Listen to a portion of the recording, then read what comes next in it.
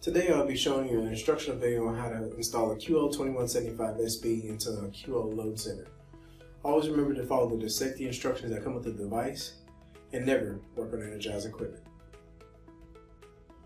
So when installing the QO2175SB, it will need to be mounted as close as possible to the main breaker in the panel or the main lugs in the panel. This device is going to take up 2 pole spaces either on the left hand side of the bus or on the right hand side of the bus. You'll also need to find an available slot on the neutral bar to land the white pigtail tube from the surge breaker.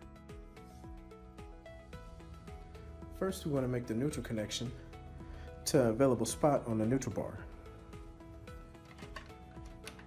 Insert the neutral wire and tighten it down.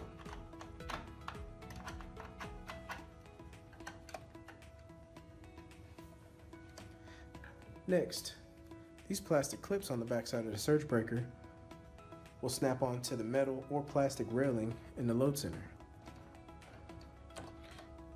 Press down firmly. Then, rock the surge breaker forward, snapping it onto the bus firmly, like so. Once the surge breaker has been installed, reapply the cover and turn the power back on at the panel.